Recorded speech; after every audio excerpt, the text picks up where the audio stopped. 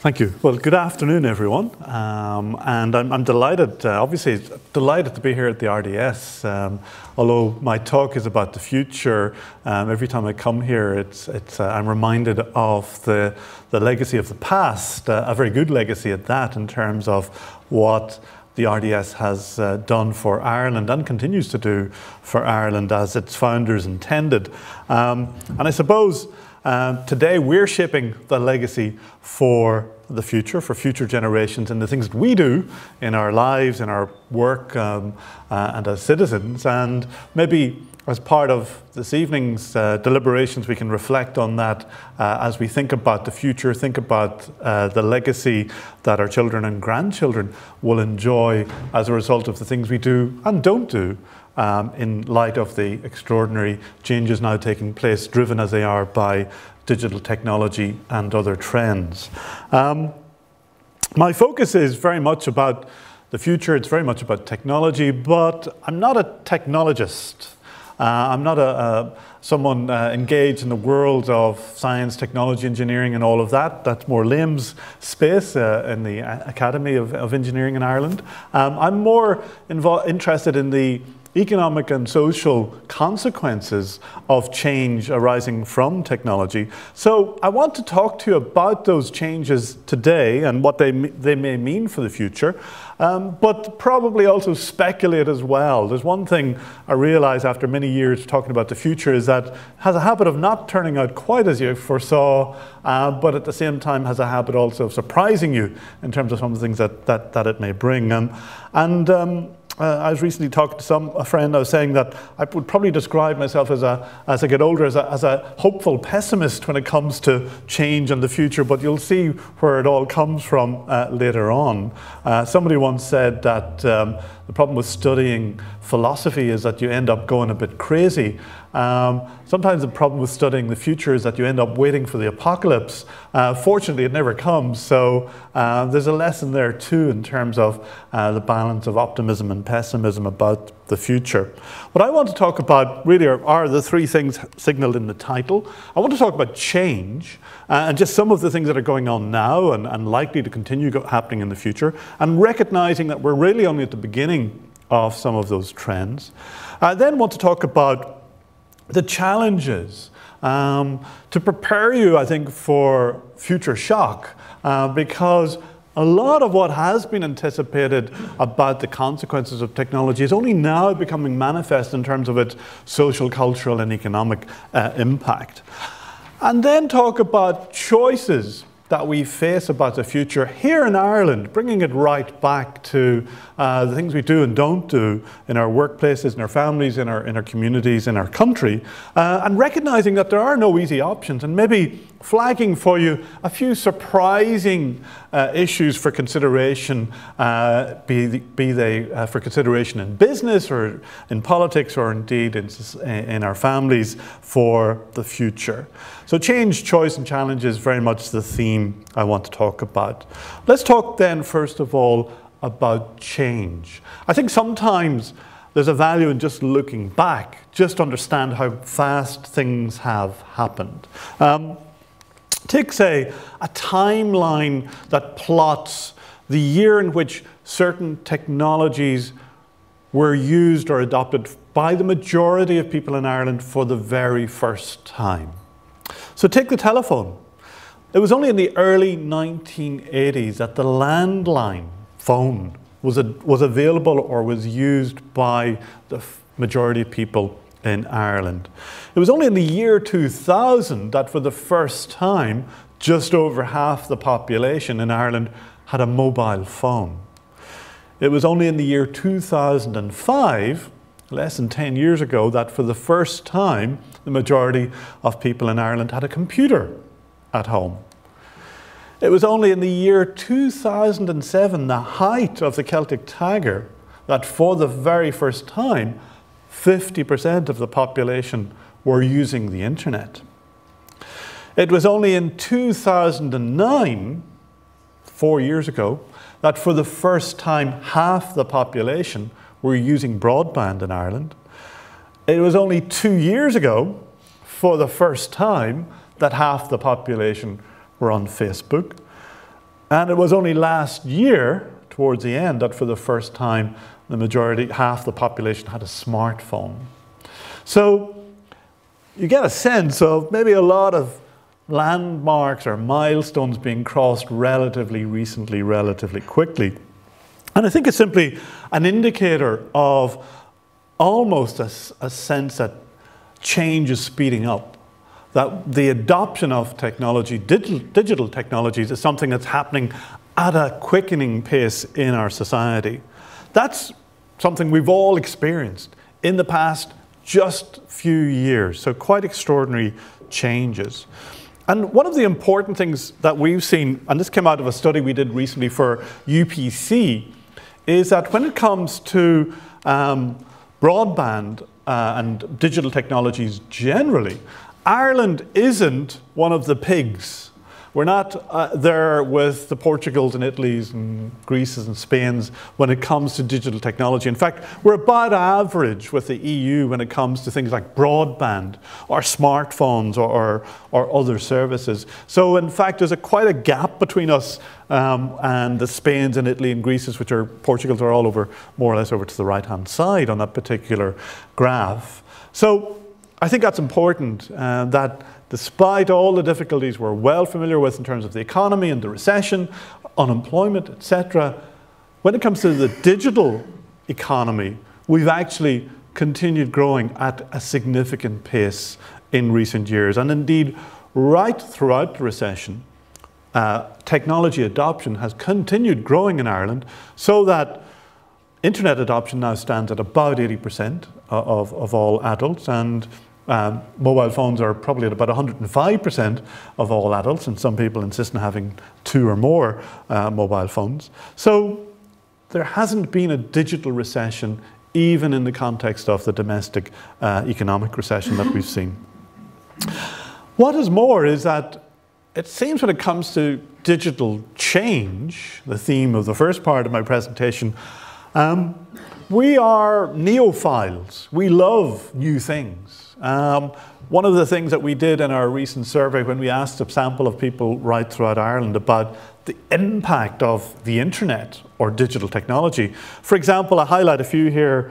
44% of people said that my family life is better because of the internet. 23% said it's not, but still twice as many roughly said it was better as a result of digital technology. 38%, 4 out of 10 adults say they couldn't do their job without the internet today in 2013. Over half of all adults in Ireland say that I wouldn't be able to buy many of the things I want without the internet. So bearing in mind that it was only in 2007 that for the first time half of us even were using the internet. Here we are in 2013, 6 years later, and we've got an extraordinary adoption of the technology. And as I said, we're neophiles. We actually love what digital technology means for our lives. So that's quite an important change.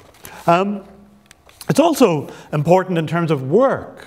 Already, for example, we know that a third of adults say that they use the internet at home for their work. Now, they may not be working all the time, but we've all been in the situation, I'm sure, well, many of us, checking our emails and sending files or links to colleagues, different things like that, answering phone calls and so on. So the internet and digital technology has now blurred a lot of those boundaries that existed up until 5 years ago for most of us in terms of home and work and so on. And that's another consequence of the speed of digital technology. But it's also affecting the economy, it's affecting our behaviour as consumers. So for example, here are the things people are buying online in Ireland. 6 in 10 are buying travel and hotel services, half are buying clothing and footwear and books. Just to highlight a few of them, the clothing sector, retail in particular, has been transformed and is being transformed by digital technology.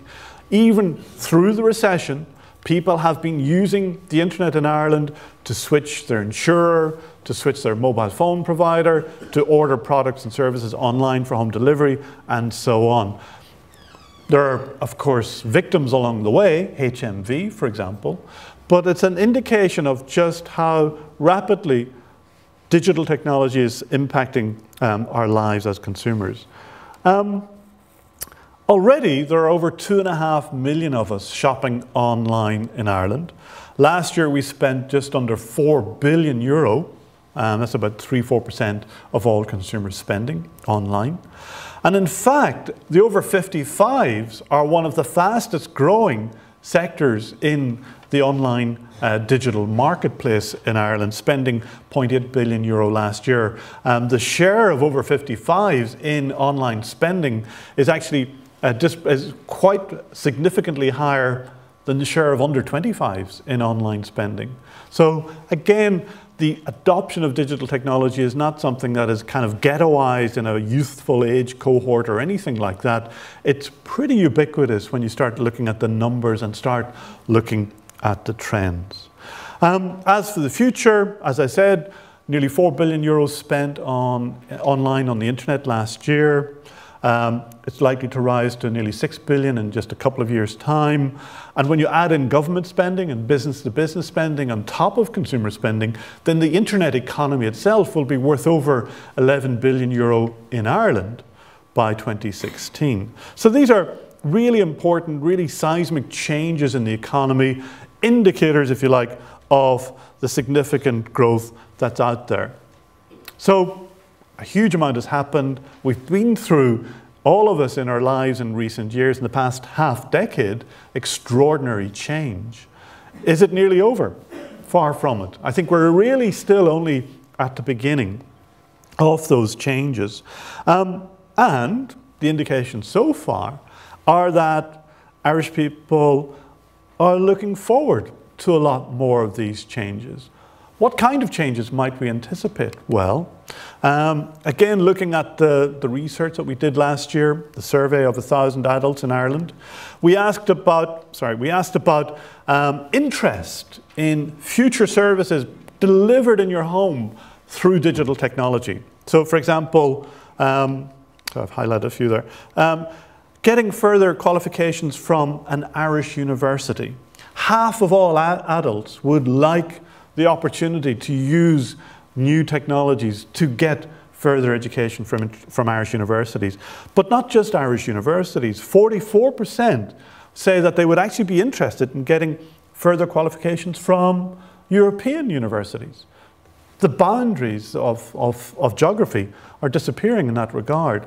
Furthermore, over half of adults say they would actually be interested in receiving full medical diagnoses or treatments from experts in different hospitals and centres around the world.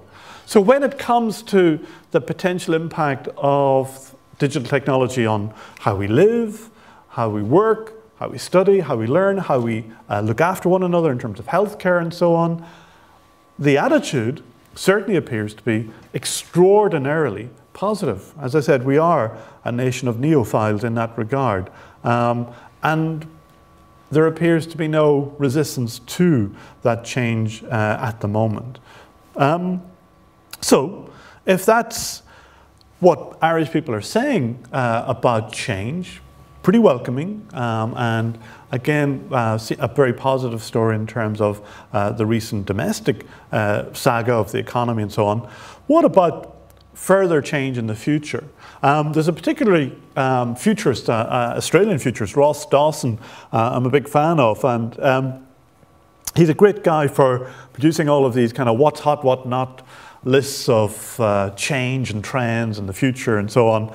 And this is one that he just brought out literally this week, talking about life next year and beyond. The things that we can say goodbye to and the things that we can say hello to in terms of digital technology. So what are the things that maybe not necessarily this year, next year, but over the next few years, we might be saying goodbye to in the future? Well, some of them mightn't surprise you. We can say goodbye to printing photographs, to spelling. for example, the computer mouse, thanks to the iPad. But there's a few might kind of grab your attention there. We can say goodbye to the 8 hours of sleep. We can say goodbye to switching off. We can say goodbye to shame.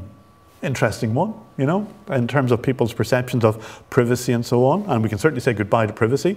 We can say goodbye to the weekday newspaper. We can say goodbye to focused attention. Though fortunately we're getting some of it here this evening. We can say goodbye to bookstore chains. Under 25s will be saying goodbye to watches. Why do you need that when you have a phone? We can say goodbye to vacuuming. I don't know where he's going with that. I'd love that one to come sooner rather than later. But it's simply telling us that as a result of these changes, there's a lot more to come. We can say goodbye to the welfare state. We can say goodbye to retirement. We're beginning to see that these otherwise beneficial technologies are actually starting to reverberate more widely in terms of the economy, in terms of society, in terms of taxation, in terms of social welfare, and so on and so forth. So if those are some of the things we might say goodbye to, what are the things that we might say hello to in the next year and beyond? Robot sex is mentioned up there. I won't go there. We can say hello to 3D printing in the home. We can say hello to augmented reality glasses. Google just launched theirs this week. We can say hello to robo-nannies, biohacking, foldable, flexible mobile phones. We can say hello to thought control. We can say hello to memory implants. We can say hello to electric sports cars, to personal DNA testing, to digital butlers, voice control TV. A lot of stuff that isn't just out there in the ether as kind of science fiction, tomorrow's world, wouldn't it be great if? The reality is, as guys like Ross Dawson and many others looking at the field will point out, there are already examples of this starting to happen. Personalized billboards. If you have Bluetooth on your phone, you're getting those via Bluetooth messages already on your phone. So change, when it comes to the world of digital technology, we're really very much only at the beginning. We've been through the technology adoption phase. Now we're in the technology application phase, and we ain't seen nothing yet. So if that's the story in terms of change, and as I said to you, a lot of it very interesting, much of it welcome, a lot of it something we're already entirely comfortable with and entirely adapted to. What are some of the challenges that we're going to face in this extraordinary world of digital technology and digital change? In fact, it's not only will we face, these are challenges that we already face in many aspects of our lives. The first one has to do with just the volume of data and the volume of information that is out there. Here's a nice little graphic on what happens in an internet minute. In a typical minute on the internet, 47,000 apps are downloaded. There are 20 victims of identity theft. 204 million emails are sent. 61,000 hours of music are downloaded. 20 million photos are viewed. There are 320 new Twitter accounts opened. There are 6 million views on Facebook pages. There are 2 million searches on Google in a minute. There are 1.3 million video views in an internet minute. And in fact, what's really interesting is what I've highlighted here at the bottom. Today, at the moment, the number of networked devices, as in, you know, smartphones, smart cars, etc., that are connected to the internet, equals the total population of humans in the world, 6.5, 7 billion of us. By 2015, the number of network devices, things that are connected one to another, will actually be equal to more than twice the human population. By 2015, it's reckoned that it'll take 5 years to view all the video crossing the internet in just 1 second. Such will be the volumes. What we're seeing is the emergence of the Internet of Things. Literally, smart fridges, smart cookers, smart cars, smart computers, everything connected, measurement. It's that idea of the measured self. As we walk around with our phones, we're leaving a digital trail in the ether of where we are, of what we're doing, what we're seeing, what we're saying, what we're texting, etc., etc. And that Internet of Things is what is now going to be the next phase of the internet. Up until now, it's been about people talking to people, email, phone, mobile, text messages, etc. Now it's going to be about technology communicating to technology. And it's going to have some very interesting consequences. We're going to see all sorts of things connected together. What you eat, what you watch on TV, what else you do in your spare time.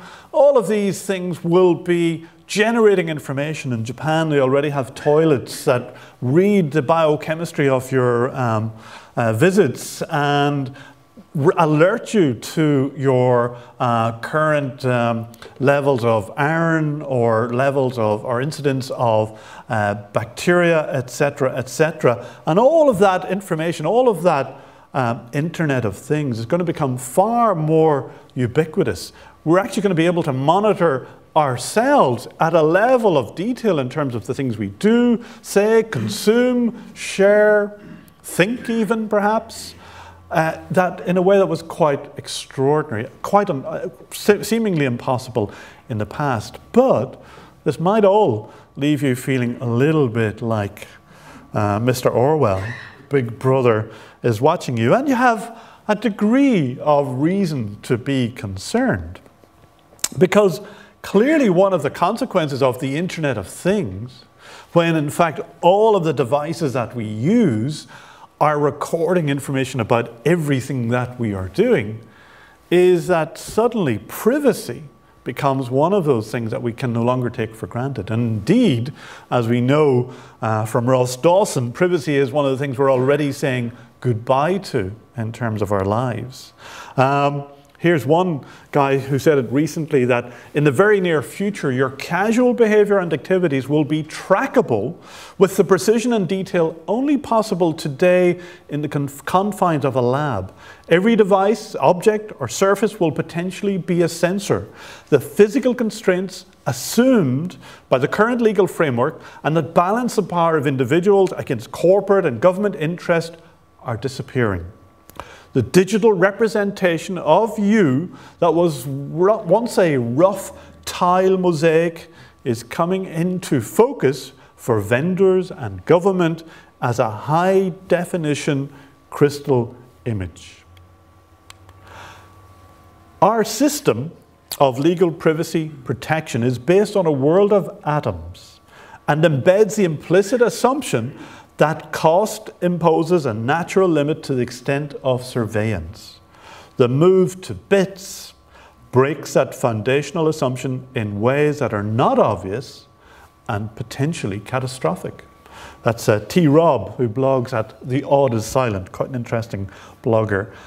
But he's simply making the point that already we leave behind an extraordinary trail of information that it costs businesses, perhaps, and certainly governments, next to nothing to accumulate, to analyze, to interrogate, and to monitor. So privacy and its demise is something that is going to take some getting used to if we're prepared to let it happen. And that's one of the challenges I'll come back to later on.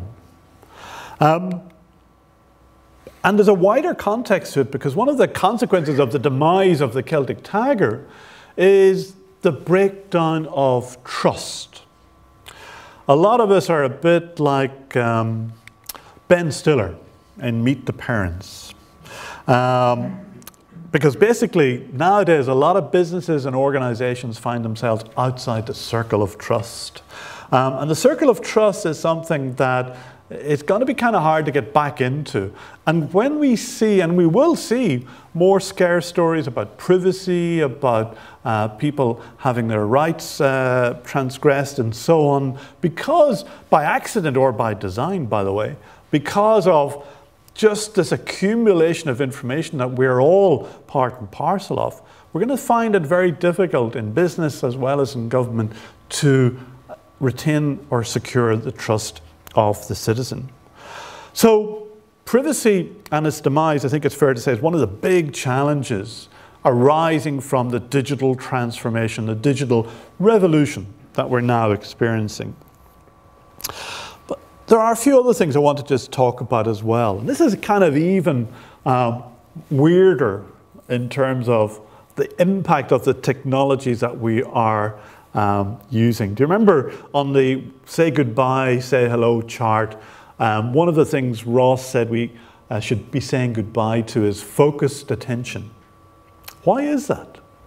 Well, part of it is because we now live in an age of distraction. All of us have our laptops, our iPads, our mobile phones, all of them beckoning us, tempting us away from whatever else it is we should be doing, thinking, or attending to. And it's having interesting consequences in terms of its impact on us in our brains, literally. When you think about the traditional left brain, right brain dichotomy, the left brain, the rational bit, the right brain, the kind of open, holistic piece, the creative piece, there are some interesting things happening to the way we behave, the way we think, as a result of our engagement with digital technology.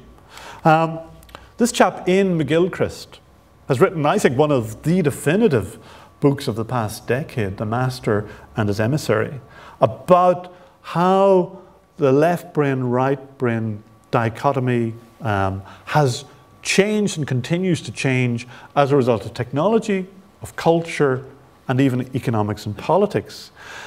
And he is one of these interesting guys. He has a PhD in, I think, English literature and a PhD in neuroscience. So he has a classic left brain, right brain combination there. And he is seeing some interesting things happening. And some of them are, frankly, quite scary. For example, in a recent essay, he talked about this. Sometimes people seem to think that when I talk about hemispheres, this is just metaphorical. But it is not. There is evidence that autistic spectrum disorders and anorexia nervosa, both of which mimic and almost certainly involve right hemisphere deficit states, are on the increase. But it goes much further than that. It affects us all. And he tells a story of a recent talk he gave in Toronto, when a member of the audience came up to the microphone, and what she said struck him forcibly. She said, "I am a teacher of 7 to 11-year-olds. She began, "My colleagues and I have noticed that in the last 3 or 4 years, we have started having to teach children how to read the human face." What's going on there? These teachers reported that in just the last few years, their children had become unable to carry out tasks involving sustained attention. Tasks that 10 years ago almost every child would have been able to do easily. And when you put that together with research suggesting that children are now less empathic than they used to be, we get a startling picture. Because each of these faculties, the ability to read faces, to sustain attention, and to empathize, as well as being essential to the human world, is particularly reliant on the right hemisphere of the brain. So their relative demise is precisely what you would expect if my hypothesis is correct. And his hypothesis is that in a technology-dominated world, it favors the left side of the brain, the analytical reductionist side of the brain, versus the deductive side of the right brain. So this is quite extraordinary what's happening here.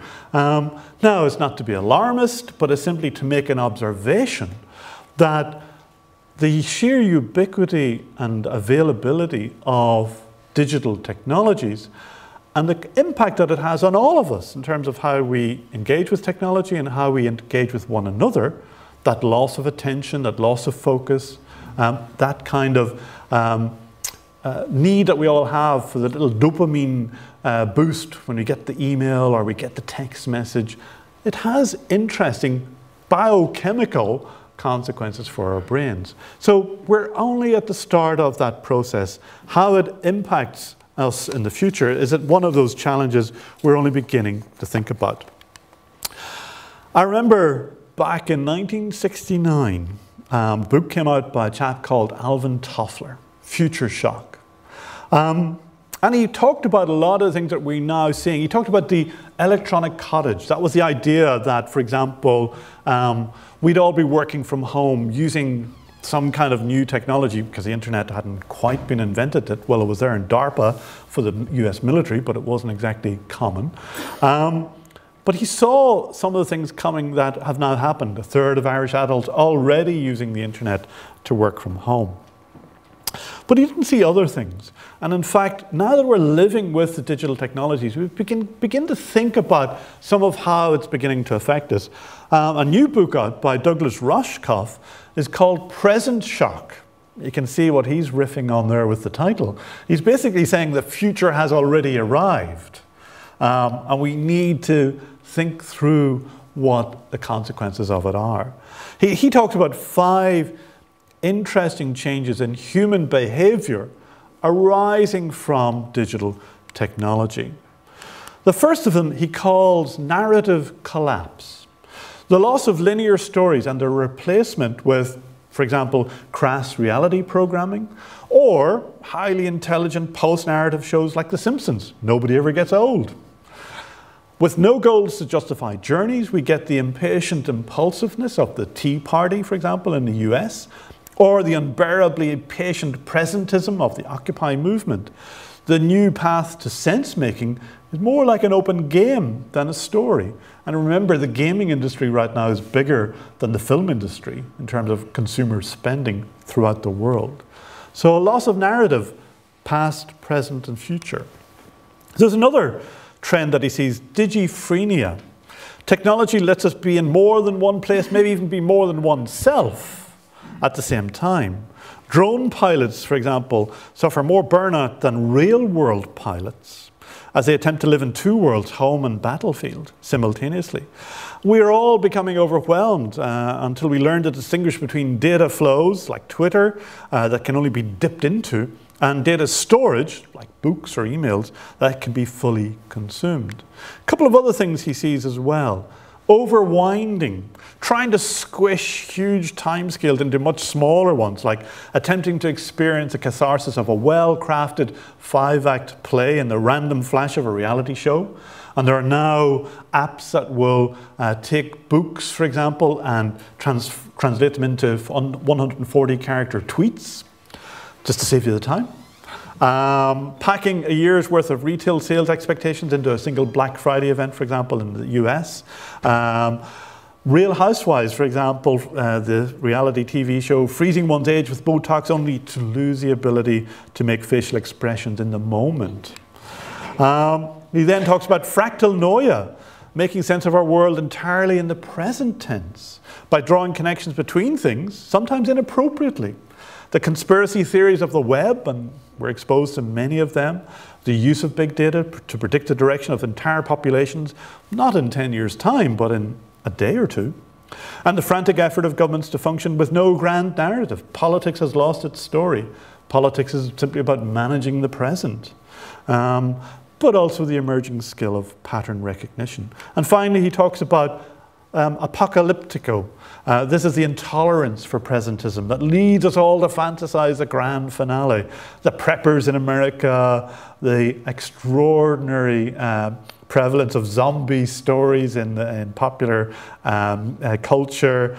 It's all about a simpler life, one unplugged from all of the noise, etc., that's out there. And people even talk, scientists, atheists, about, the singularity. About how we might even upload our consciousness into robots and become these kind of cyber humans in the future. What did somebody once call it? He called it the whereby basically people imagine that our identities can be the equivalent, called it the rapture of the nerds, this idea that we would all be consumed by machines. So all of these things are narratives that people are seeing happening today as a result of the newfangledness of these technologies that we are all exposed to. And I haven't even mentioned economics, by the way. This is just social, psychosocial, biochemical impact of technology. But probably one of the biggest ones is the economic consequence. I should probably do the Dalek voice here, disintermediate. What's happening in terms of the economy as a result of technology is something, again, we're all still coming to terms with. There's talk about the productivity gap, where productivity is continuing to increase because of technology, not just in America, but in many other countries. But employment is stagnating or even shrinking. And that gap is something that a lot of economists are now asking, well, where's this going to go? Is technology now beginning to cannibalize the economy in terms of its impact? And we can see it in one particular sector, and we're only at the start of it. And that is the world of the university, of third level education. Just take a look at the extraordinary flowering of online, massive online open communities, of online universities and so on. Khan Academy. Most undergraduates in Ireland today couldn't probably get through their exams without the Khan Academy. Udacity, iTunes University, MR University, set up by some economists. MR stands for Marginal Revolution.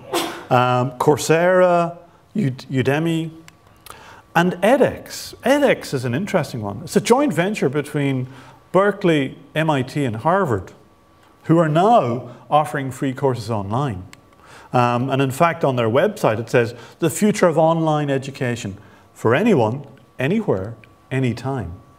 So the whole disintermediation thing, the whole digitization impact is something that, again, is starting to challenge a lot of the traditional people and atom-intensive services and products that have provided a great deal of employment and so on. So again, it's simply an indication of just some of the challenges that are out there. And the reality is this, and I think this is the big economic issue right now today, not the banks, not debt, not the euro, it's youth unemployment. Because we've never had a better educated cohort of young people in the world than we have today, and yet we've never had a bigger problem finding them jobs. In Ireland, youth unemployment has gone from 4 or 5% all of 6 years ago to 30% today. In Greece, it now stands at nearly 60% youth unemployment. So despite all our brilliance and our smarts and our technology and our bailouts and our troikas, etc., etc., etc., we're failing an entire generation of young people. And I think that's one of the great challenges arising not just from the digital revolution, but from the interaction between the digital revolution and the economic, social, political, and even demographic trends arising from it. So finally, just in terms of moving on from change to challenges to choices, what are some of the things that we might anticipate or even just think about this evening or in the future in terms of what our choices are in Ireland? Well, one of the big things we should be thinking about is, could Ireland become the privacy IFSC? Could we actually champion the consumer, champion the citizen, the individual in terms of the world of privacy? Because right now, when it comes to data, when it comes to that cloud of information you're creating with your smartphone, your loyalty card, your ATM, your Twitter account, your Google Gmail, etc., etc., right now, that's owned by the big corporates. It's their information, it's their data. But something quite extraordinary is now happening in terms of the data discussion. We're moving from an age of CRM, customer relationship management, where basically you're the customer in the red shorts, to VRM, vendor relationship management. A liberation whereby, for example, if you are a Tesco club card holder, Tesco are obliged to give you all of your club card data on a memory stick so that you can take that information to somewhere else, Sainsbury's or Asda or Dunn's, and get the best deal possible. Now, it might sound like science fiction, but in fact in the UK, there's an initiative called My Data, M-I, not M-Y, My Data, where the UK government is mandating that credit card companies, mobile phone companies, energy companies, supermarkets must give you as their customer all the information they have about you back to you, because it's your information, it's your data. There's a revolution happening. It's called the Intention Economy, a brilliant book by a guy called Doc Searles, whereby all of us, enabled by all of these technologies, enabled by the Internet of Things, will go from being the passive contributors to the world of data, but actually the owners of the data that we create. And that we will then be able to broker that information out through third parties or independent businesses on our behalf, anonymously if we wish, so that we are in control of the information. Think about it this way. How many times have you subscribed to a service on the internet, looked at the terms and conditions and clicked the box, I accept, without reading it? I say probably all of you all of the time, certainly I do. But that's for the convenience of the service provider. In the future, it's going to be turned around. The next Facebook, the next Google, the next Microsoft is going to be a broker of the intentions, the buying intentions of billions of people throughout the world. And there's an entire cohort of businesses now bubbling up in that regard. So that's where there's an opportunity for Ireland to become the privacy IFSC. Could we become the mentors, the aggregators, the home, the cluster of the VRM, vendor relationship management industry that's about to explode in the internet, across the Internet of Things? What other choices do we face? Well, a big one is the rise of the e-punt. I'm not a big fan of mono cultures. They're actually usually pretty bad, biologically speaking. Well, we have a monocurrency right now, and it's reasonable to say it has had some teething problems in recent years. So why always stick with one currency? Why not invent new currencies? We saw the Bitcoin story recently, a bit of a boom and bust for sure, but it's an indicator, a harbinger, if you like, of all the other things that are happening right now. Because the future of money is going to also increasingly be put back in the hands of the spender. For example, the Brixton pound. This is a currency, e-currency, that's now created in the Brixton suburb of London. I love some very funky banknotes, David Bowie and a few others there, a native of Brixton, just in case you wonder what the connection is, whereby they're trying to create local currencies, digital as well as paper, to retain economic value and spending within certain markets. The Bieltjemar euro from the Netherlands, invented by Christian Nold, genius of a creative guy. What he did was he took the euro currency and stuck these you see this kind of funny grid thing around it. These are chips that come on the underground tickets in Amsterdam.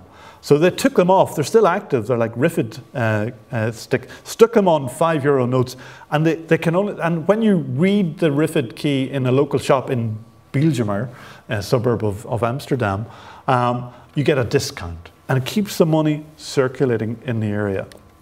We also, of course, have our Clonakilty Favour Exchange, which is also experimenting with ways of creating and sustaining and retaining economic activity in a particular area, Clonakilty obviously in this case. So why not have the e-punt? I think one of the smartest things the government could do would be to create a new alternative currency. The punt, only this time with a chip attached, could even be entirely virtual, and we just all get our little smart card with our weekly stock of e-punts that would be used for creating a new economy like Clonakilty Favour Exchange, or perhaps other things as well, because I'm sure there's a degree of inventiveness out there that we haven't thought about, so that we are less vulnerable to the monoculture of one currency. And I think you're going to see lots of experimentation with new types of currencies, digital currencies, definitely, but alternative currencies, which will be a response to, obviously, the ongoing economic crisis, but also a response to the enabling power of digital technology. Very exciting space.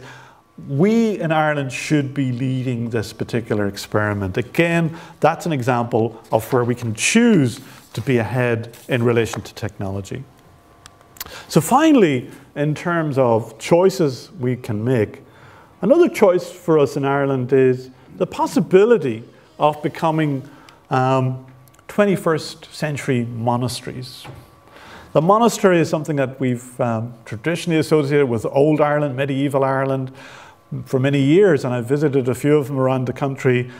Thousands of Europeans came to Ireland to visit our monasteries, to study, in fact, in our monasteries. But what would a 21st century monastery in Ireland offer the digital world? Well, this is a little bit contrarian, but for example, what it might do is offer some escape from the noise of the digital world in which we find ourselves. The promise could be, come to the digital monastery, no Wi-Fi, no broadband, no signal, guaranteed. An opportunity to digitally detox from the distraction and the noise in which we find ourselves immersed and swimming. I think digital detox centres will in fact be a big growth opportunity for some entrepreneurs in coming months, if not years. And I suppose, still on the theme of the 21st century monastery, what were monasteries? Obviously, they were places of learning, they were spiritual centres, they were places of healing. In the new digital economy in Ireland, maybe we could choose on the theme, with the theme of digital monasteries or the 21st century monastery, to do other things. We could learn to heal the divided brain. How might we respond to the challenge Ian McGilchrist has identified in terms of the lurch to the left brain and all of the mental health and mental illness consequences of that? For example, should we ban computers from our schools?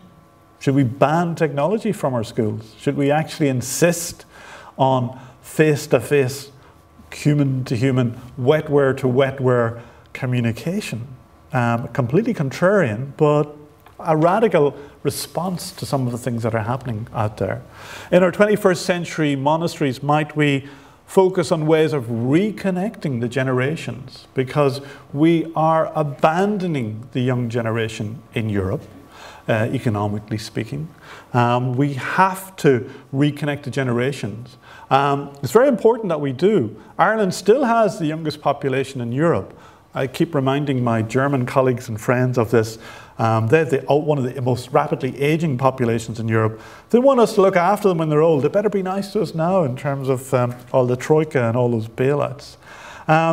So again, part of the healing could be reconnecting the generations. And finally, in our 21st century monastery, we should look at new ways of wealth creation, e-wealth creation.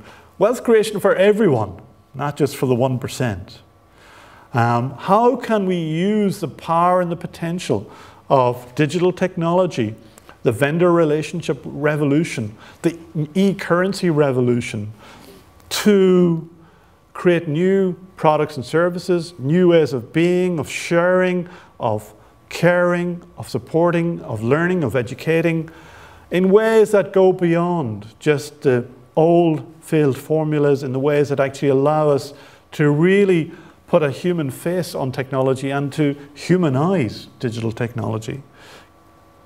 I think if we can do that, I think we can look forward to a digital future in Ireland that is also uniquely Irish, that also talks to our strengths and our preferences as a people, as a culture, and ultimately is something that we can all look forward to rather than fear or dread, and something that we can all benefit from, not just as consumers, but as citizens, as parents, and as neighbours, and so on. So I hope you found that interesting, and obviously you'll be able to watch it on Facebook or on YouTube later on, but if you have any questions, I'd be quite happy to take them. All right, thank you.